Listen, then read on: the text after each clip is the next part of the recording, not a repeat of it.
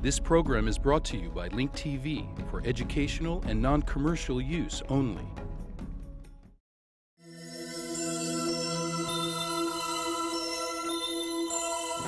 Mosaic, a daily news program from Link TV, presents a selection of news reports from independent and state-controlled broadcasters from throughout the Middle East.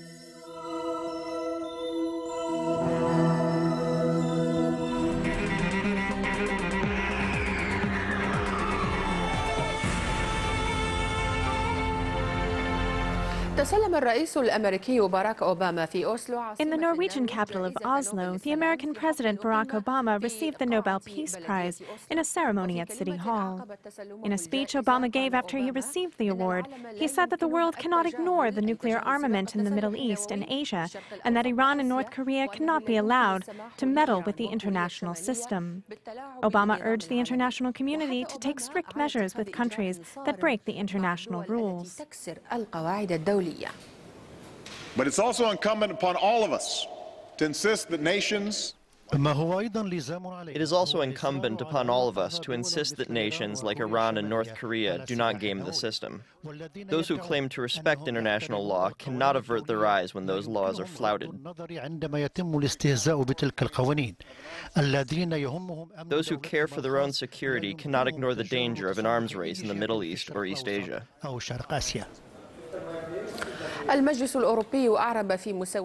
27 EU foreign ministers who went to Brussels for a General Affairs Council meeting announced that they are extremely concerned because Iran continues to develop its nuclear program, ignoring all international calls for cooperation. The Council in its first meeting said that Iran did not exert any effort to rebuild confidence with the international community pertaining to the peacefulness of its nuclear program. The Council called on Iran once again to fully implement international resolutions as well as the resolutions of the International Atomic Energy Agency, specifically the resolution that was issued on November 27, 2009. The Council also expressed concerns about Iran's response to the International Atomic Energy Agency and previous offers.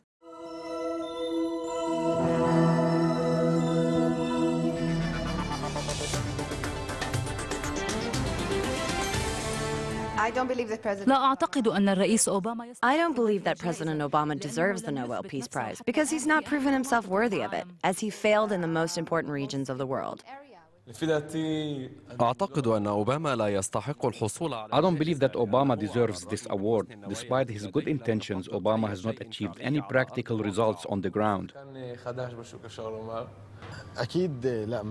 Obama is not worthy of this award. A prize like this is usually given to a person who supports peace and seeks to make the world a more peaceful place to live in.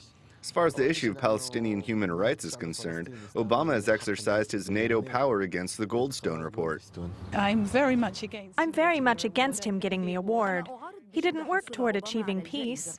In fact, he helped turn things for the worse in many countries, especially in our region, in countries such as Iran and Afghanistan. Obama has not taken tangible steps regarding the peace process between the Palestinians and the Israelis.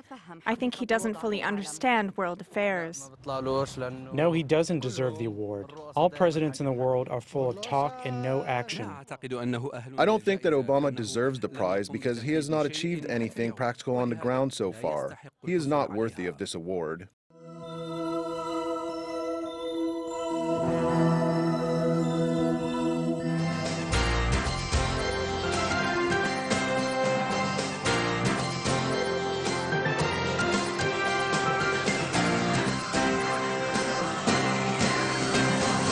Arch-terrorists and Fatah Tanzim leader Marwan Barghouti says that a deal for the release of abducted IDF soldier Gilad Shalit is on the verge of completion. In an interview published in today's London-based Al-Quds Al-Arabi newspaper, the jailed terrorist is quoted as saying that his release would serve the national interests of the Palestinian people. It remains unclear as to whether Israel has agreed to include the Fatah strongman in the prisoner exchange. According to Barghouti, Palestinian prisoners in Israel are prepared to wait until Israel frees all of them without reservations.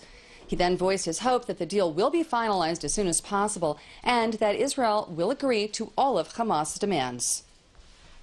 Palestinian Authority President Mahmoud Abbas said that for now there is no prisoner exchange deal between Israel and Hamas. Speaking after a summit in Sharm el-Sheikh with Egyptian President Hosni Mubarak, Abbas said that the two sides have stalled on the details concerning the numbers and the identities of the Palestinian prisoners due to be released in exchange for IDF soldier Gilad Shalit. President Shimon Peres said today that Israel welcomes the amendments made yesterday to the Swedish proposal to recognize East Jerusalem as the capital of a future Palestinian state. Peres made the remarks as he accepted the credentials of the new European Union ambassador to Israel. At the same time, Peres said that there is a danger that such initiatives may delay peace negotiations. And meanwhile, Swedish Foreign Minister Carl Bildt today denied that any fundamental changes have been made to a European Union statement on the Middle East. Bildt also rebuffed Israeli criticism of the Swedish government, saying that he has no problem being pro-Palestinian or pro-Israeli because he is pro-peace. The Palestinian Authority welcomed the EU motion, while Israeli officials said that the European Union missed an opportunity to press for a renewal of negotiations. In view of the very extremist draft presented by Sweden, we think that the final result is much more balanced thanks to the efforts of responsible countries that have tried to make it more reasonable. The European Council's reaffirmation of its rejection of Israel's annexation of East Jerusalem is certainly welcome.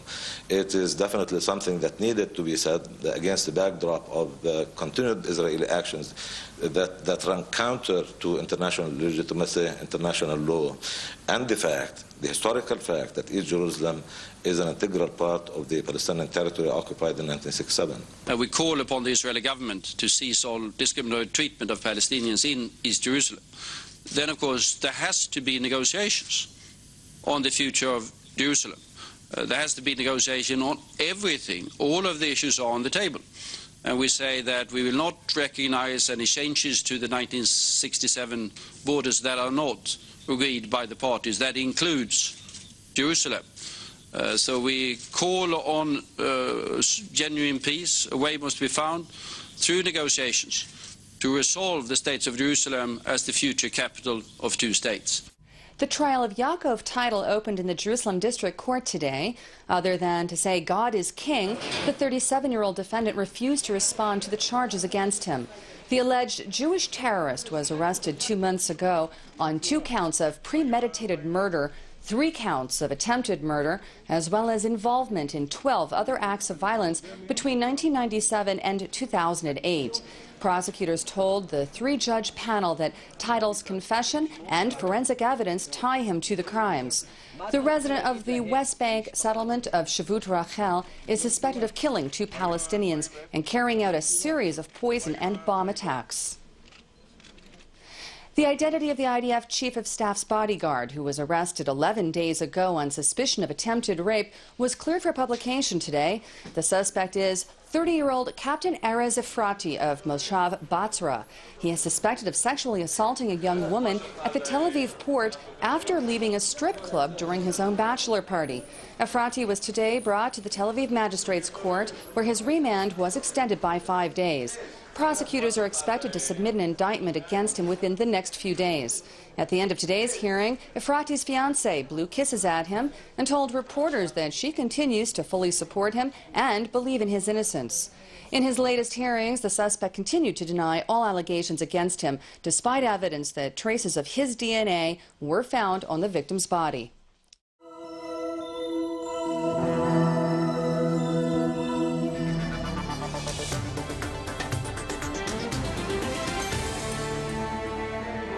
إذن هذه عناوين الساعة الإخبارية. قبل أن نعرض التفاصيل نتوقف مع أبرز اختياراتكم. Before we present you with the news, let us start with the news reports that received the largest number of hits. As you see on our website, bbcarabic.com, the most visited topic is Obama receives the Nobel Peace Prize, as well as Israel builds an 18-meter-high wall along Gaza. Hamas denied that it knows anything about this wall. Egypt did not confirm that it is building it, but also did not deny it. Let us watch the following report so we can learn more about this subject.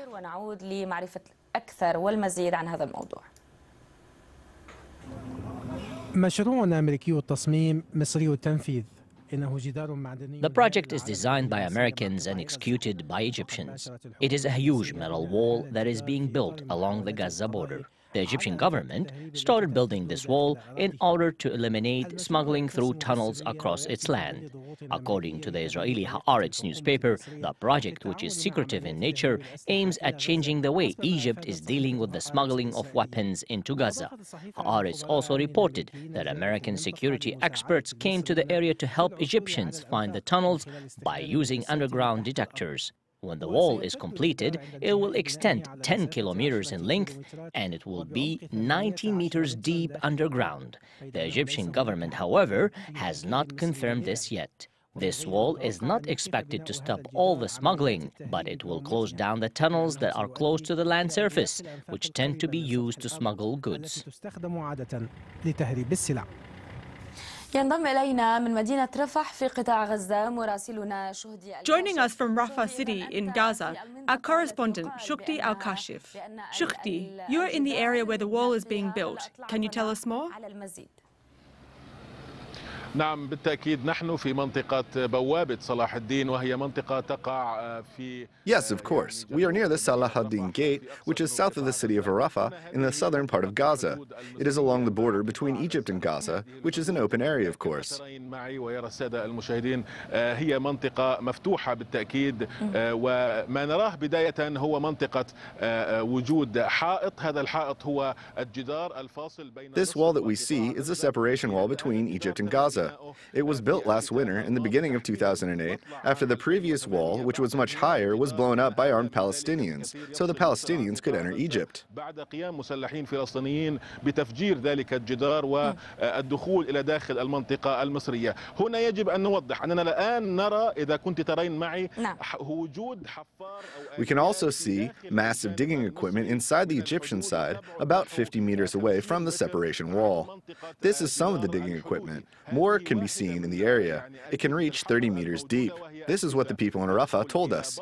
الأرض بأعماق تصل إلى نحو 30 متر تقريبا. هذا ما تأكدنا منه من قبل الأهالي وسكان المنطقة هنا في مدينة رفح والذين أكدوا أن عدد كبير. They reiterated that a large number of tunnels were completely destroyed because they were penetrated by digging equipment. We can see other large equipment in the area. We must say that we are at the Salah ad-Din Gate. There is also digging equipment about 1.5 kilometers away from this area in Al-Brahma. هذا الحفار هناك أيضا رافعات أيضا بالقرب من هذا المكان ويجب الإشارة إلى أننا الآن في منطقة بوابة صلاح الدين. هناك آليات على بعد 1.5 كيلو من هذه المنطقة على الحدود أيضا. Also, about 1 kilometer away from here, to the east, in Al-Salam neighborhood, there is also digging equipment. We can see the equipment from afar. Therefore, we can confirm that the digging is going on the Egyptian side of the border. حي السلام أيضا هناك آليات يمكن أن نراها ولكن هي بعيدة نوعا ما. إذا هناك تأكيدات على وجود عمل في الجانب المصري. When did the project start? أهالي المنطقة هنا يؤكدون أنهم ومنذ يوم الخميس الماضي أي قبل نحو أكثر من 8 أيام. The residents in the area confirm that they have started hearing this equipment digging about 8 days ago. The digging starts about 5 or 6 in the morning and continues for 12 hours. الرابعة بتوقيت غرينتش أو الثالثة ويستمر لنحو 12 ساعة. هنا قبل A few moments ago, this large digging equipment was being operated. في باطن الأرض هناك تأكيدات أيضا أن هناك حافلات يعني يستقلها عدد من الأجانب يعتقد أنهم يحملون جنسيات. Also, foreigners who are believed to be American nationals were in the area for weeks to survey the area. We have eyewitnesses that we can talk to if we have time. أيضا هناك شهود عيان نحاول أن تكون معنا إذا كان معنا وقت. أحد أهالي المنطقة وهو أبو العبد من سكان هذه المنطقة. Abu al-Abed is one of the residents here. Abu al-Abed, do you hear digging in this area in the morning or at night? هذه المنطقة تسمعونه صباحا أو مساء. May God bless Prophet Muhammad. They start digging in the early hours of the morning when I perform my morning prayers. We heard that they want to build a wall extending from the sea to Karam Abu Salam checkpoint. This wall will suffocate Gaza even more. Do you feel that this wall will affect the people in Rafah, as an example? Of course, the tunnels that are close to the surface are used to smuggle milk and food into Gaza. We are forced to do that because the Israeli checkpoint at Karam Abu Salam Jerusalem closes often. We are calling on President Mubarak to bring the food directly to us so that the Egyptians can benefit from trading and let the people of Gaza live, instead of sending the food containers to Karam Abu Salam checkpoint. He says that we are Palestinians, so why is he building a wall between us? Why doesn't he take down the wall instead? I have one last question for you. Do you hear digging on the Palestinian side of the border in Rafah? Of course we hear digging in the early hours every morning. The people say that they want to destroy all the tunnels. They want to suffocate Gaza even more. They want us to surrender.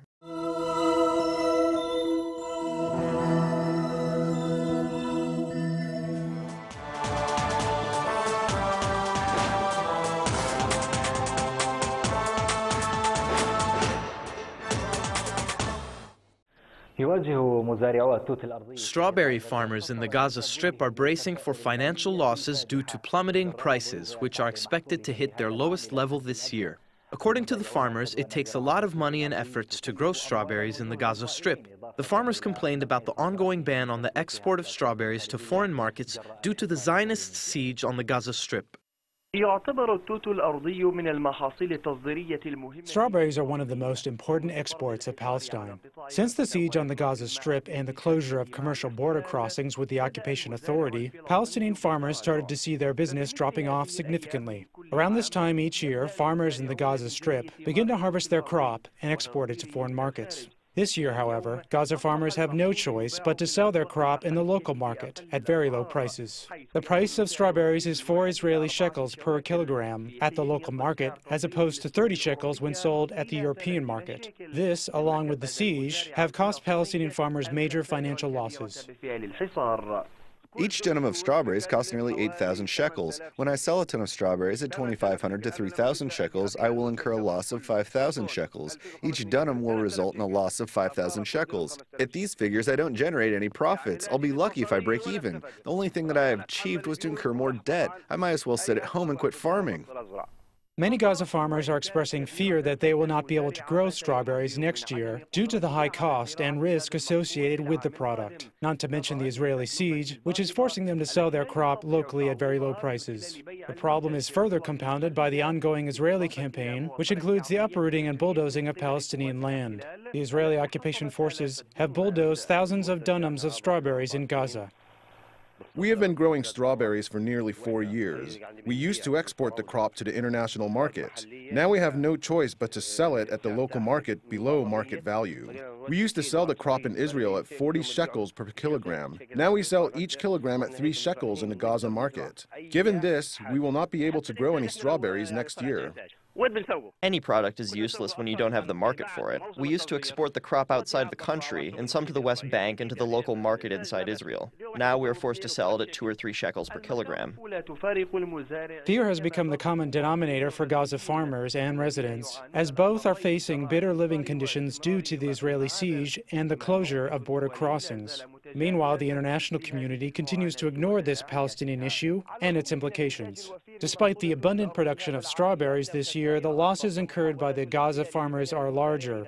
The occupation authority is seeking to prevent the farmers from planting their land and exporting their products. All these factors may force Gaza farmers to stop growing strawberries in the next years. Shadi Shamia, Al-Aqsa Channel, from the town of Bet Lahia in the northern Gaza Strip. During a rally marking the International Day of Disabled Persons, several Palestinians with special needs have called for the lifting of the unjust Zionist siege imposed on the Gaza Strip. The anniversary comes as the Zionists continue carrying out their aggressive campaign, which fueled the problem of disabled Palestinians. According to a report by Human Rights Watch, the highest percentage of people with disabilities was recorded in the Palestinian territories, measuring at 3.5% of the total population.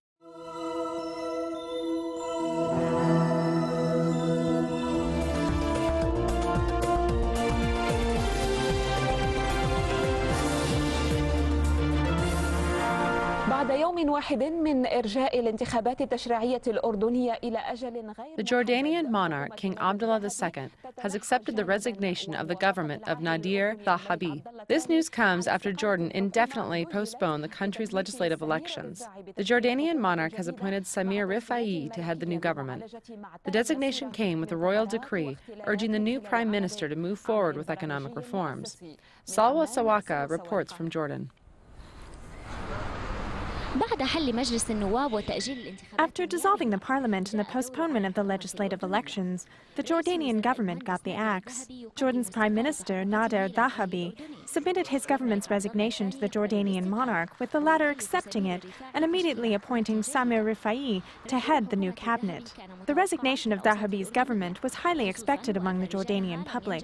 The decision was prompted by the government's failure to implement economic reforms launched 2 years ago. Based on public polls evaluating the government's performance 2 years after its formation, the government has not achieved what it was poised to do regarding economic reforms. It was once known as an economic government with an excellent record. However, 2 years later, Zahabi's government is being sharply criticized over failure to implement economic reforms.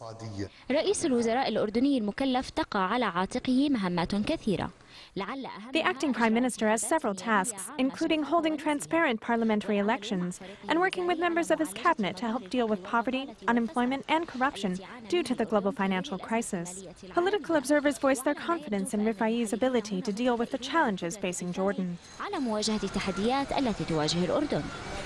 We have confidence in the new government and the prime minister. We hope that the government will devote itself to the service of the country. We also hope that this government will be able to correct all the negative implications facing the Jordanian public. The government must continue moving forward with the development process. The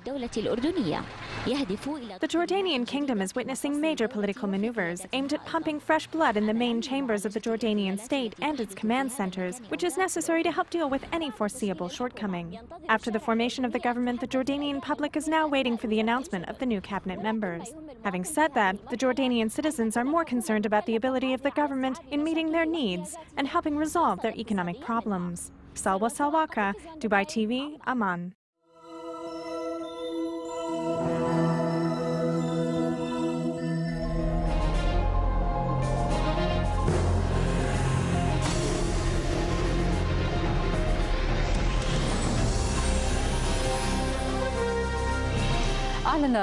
After presiding over a parliamentary session, the Pakistani Prime Minister Yusuf Rida Gilani unveiled measures to reduce security deterioration in Baluchistan.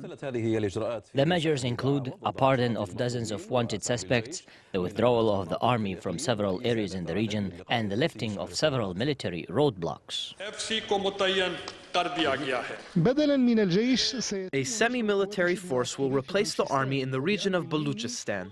By the order of the Prime Minister, the army has completed its withdrawal from the area of Kulo, and it was replaced by a semi-military force. The Ministry of Interior has issued a statement on the matter.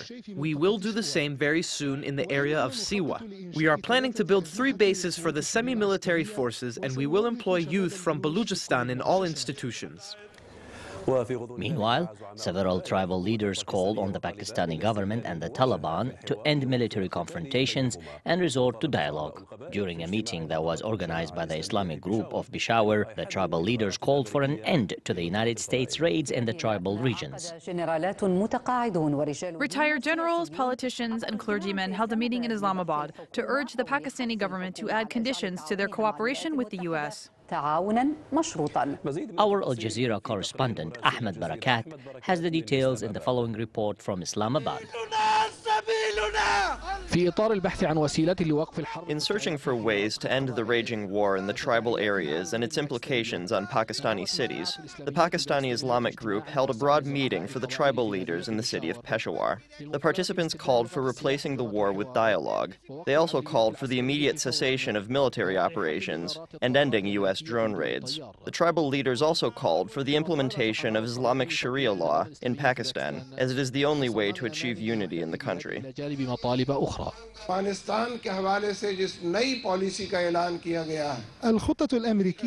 The American plan for Afghanistan, in effect, is intended for the Pakistan tribal area. Therefore, we must be ready. We must start the jihad any way we are religiously obligated to do so.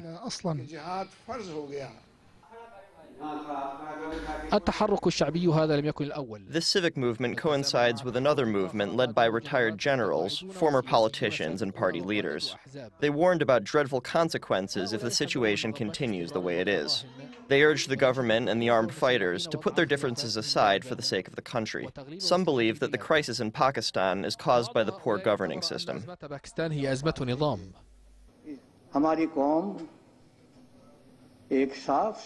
Our nation is lost. One time it adopts a republican system, and other times adopts a different system. Our nation must go back to the Quran and the Sunnah of the Prophet Muhammad. Regrettably, our leaders who take office often trick people. They govern against the willpower of our nation.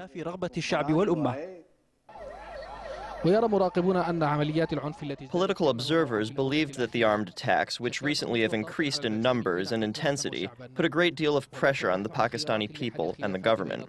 Now, finding a solution to end the conflict between the government and the Taliban is a major demand. The statements by the Pakistani defense minister that the U.S. is using 2 military bases in Pakistan without an agreement with the government, as they are based on a previous arrangement with the former President Pervez Musharraf, have provoked the anger of the opposition. The opposition believes that the Pakistani-American cooperation is a violation of Pakistan's sovereignty.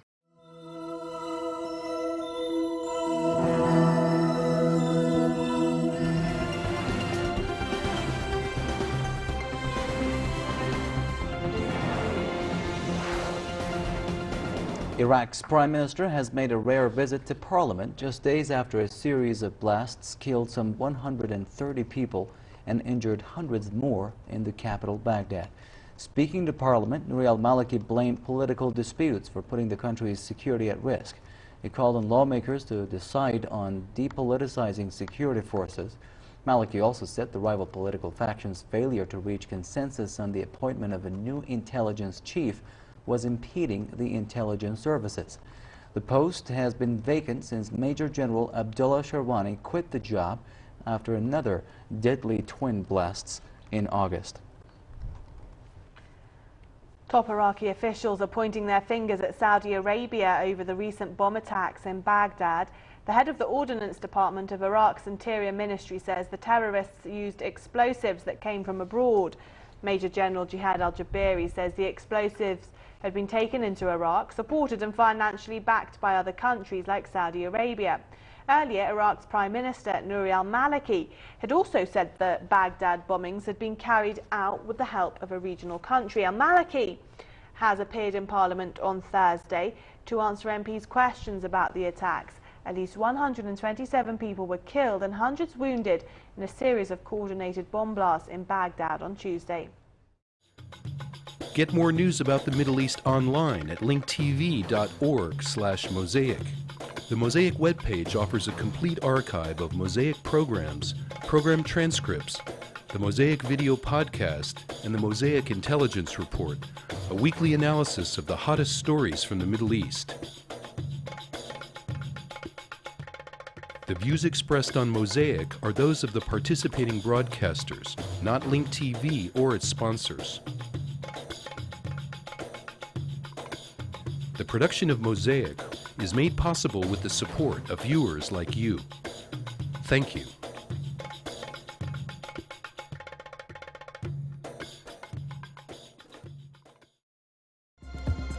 This program is brought to you by Link TV for educational and non-commercial use only. Link TV is the only U.S. network dedicated to global and national news, uncompromising documentaries, and diverse cultural programs. Programs which connect you to the world.